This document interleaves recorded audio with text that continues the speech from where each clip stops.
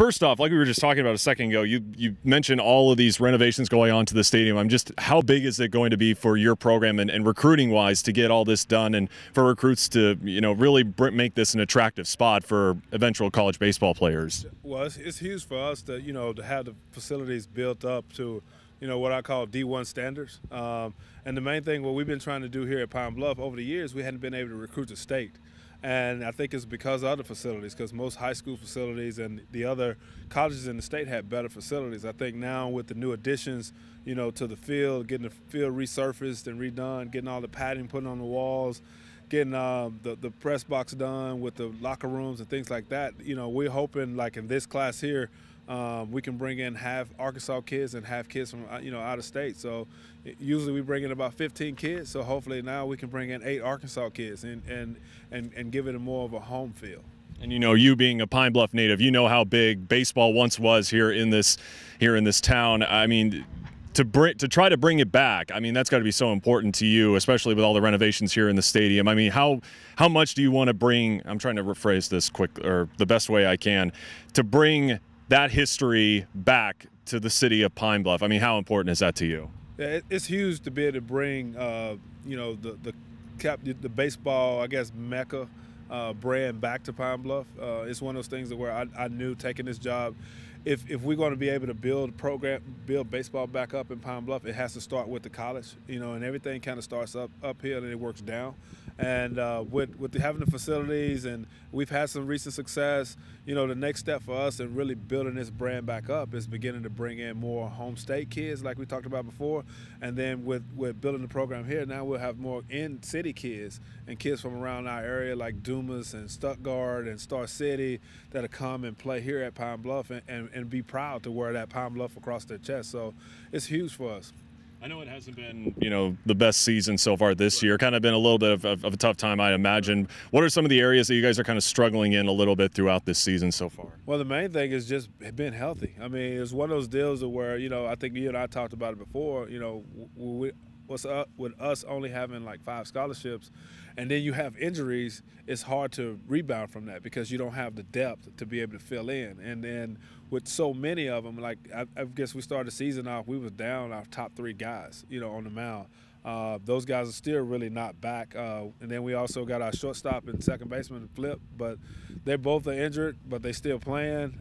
We only got 1 catcher, so it's been a trying time just with, trying to get healthy. And then the type schedule we play, we don't duck anybody. We'll play the best teams that we can play in our region. So it's been tough on that end. But one thing I can tell you is it's been a learning experience, for all of us, because I had never been through this as a coach after we had built something, and now you having to kind of regroup. And I think it just gives you some time to build some character, and it makes you kind of reflect on what's important and what's not, So right now, we just try to keep your team morale up and get them learning. We only have 6 seniors, so, we got a lot to look forward to in the future. I was going to say, there's got to be like a couple of things that you've been satisfied with your program, though, this season. Right. It's just the fact, when in these day and time, it's easy to quit. And one thing I can say about my guys, they go out there every time and they're going to give their all. We can't finish the deal at the end, but one thing I can say is they get up every day and they're going to come out and they're going to work and they're going to play. And just like the strength and conditioning coach says in the weight room, he's like, your kids still come to work and they work hard. And that's the one thing we've been talking about throughout this year is building character. A lot of people say, well, it's, the wins and losses and all that, but this is about teaching them life skills. And if you can go through some tough times and you can withstand them, there's going to be better times ahead. Obviously, this is something I'm sure you feel the same way. Needed to happen for a long time. You guys playing Arkansas, right. It finally needed to happen. Can you take me through, like, how did this come about? Did you have a conversation with Dave Van Horn? Did he reach out to you? Was it the vice versa? How did that all work out, and how did you guys get this game finally on the schedule? Well, actually, this is something that, Coach Van Horn and I have talked about a long time ago, and not only Van Horn, but Coach Curry as well. But the thing is, it was never the coaches. Just everybody needs to know that it was never the coaches not wanting to play each other. It was just one of those things that in the state of Arkansas, there's something that we just didn't do. And then when the new administration got in and the new board got in, they go, well, hey, this is a good idea. So it was an easy thing for us to call each other up. And actually, Van Horn made the first call. He was like, hey, we're thinking about playing. You want to play? I was like, no matter what it is, we'll be there.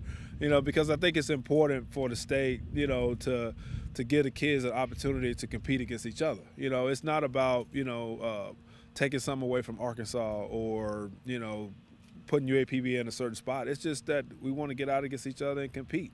And that's all it's all about. And it's not going to – everybody knows what their pecking order is. Arkansas is the SEC school.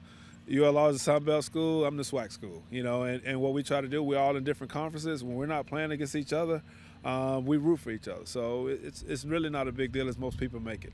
It's got to be big also for the entire state of Arkansas as well. I talked with so many people about, a couple of weeks ago when they first played Little Rock, just how big it will be for the exposure of college baseball just in general throughout this entire state. I'm sure you have to agree with that as well. Yeah, I agree with that part. And then also I think playing each other, it allows the kids in the state that can't go to Arkansas.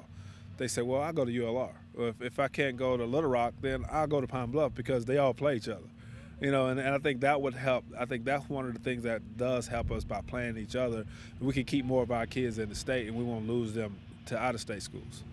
We saw it a couple of weeks ago when Little Rock was able to take down Arkansas up there. What do you see out of the Hogs for tomorrow night's game, and what do you guys need to do against them, and what stands out about them in order to get a win? Arkansas is going to be very angry come tomorrow night. They had a tough weekend this weekend, and, of course, they had the loss to Little Rock a week or so ago. So, you got to know, being a competitor, you're going to be pretty angry. And so we're going to be on our best, play our best game and to be able to stay in the game and stay with them, because at the end of the day, they still one of the top 15 teams in the country, so we look forward to the challenge. I'd imagine that a win tomorrow night would be huge for your program to maybe, get some confidence and help rally down the later part of the season. Yeah, of course. Anytime you can go in and play against your big brother and you win, that's going to give you some confidence. And that's all I look for with my teams. Can we go in there and try to play well? Let's put together 3 good innings. And then after 3, put together 3 more good innings and see can we finish it off. But other than that, it's a ball game that it's some magnitude to it, of course. But at the end of the day, you just want to see your team play well. Going back to your team, you still got a little bit of the SWAC season to go. What's the schedule looking like for you guys, and how do you guys try to, get some confidence going and try to rally down the stretch? Yeah, we have to. We looked at it this morning. We got to get hot. This weekend is huge for us. We got Grambling coming in. We must win that series to give ourselves a chance at the end of the year at Texas Southern to be able to get into the tournament. We still got some rain-out games that we need to make up, but anything can happen. It's going to be a tough get, but one thing about it, how baseball is, just you can find that one little thing that kind of changes your fortunes, and then you can get on a hot streak, and it can happen. And take me through again, other than the new facility back here, what else are you guys planning to add throughout the stadium in the next couple of years? Again? So what we're doing is we got a landscaping project, set to start this summer, which is going to be huge. It's going to add some decks. It's going to add some pools. It's going to add some foliage to the place, which is going to be really good. And then we plan to do a indoor performance center, right behind the home dugout, which is going to be huge for us because that's going to give us the opportunity to further be able to develop our players even further. I think with having a locker room on site and getting that performance facility built, now that's going to make our place more appealing and attractive, and it's going to allow us to develop more too, and allow our kids to be, more of a team because now everything happens on site. So we're pretty excited about what's going on here in Pine Bluff.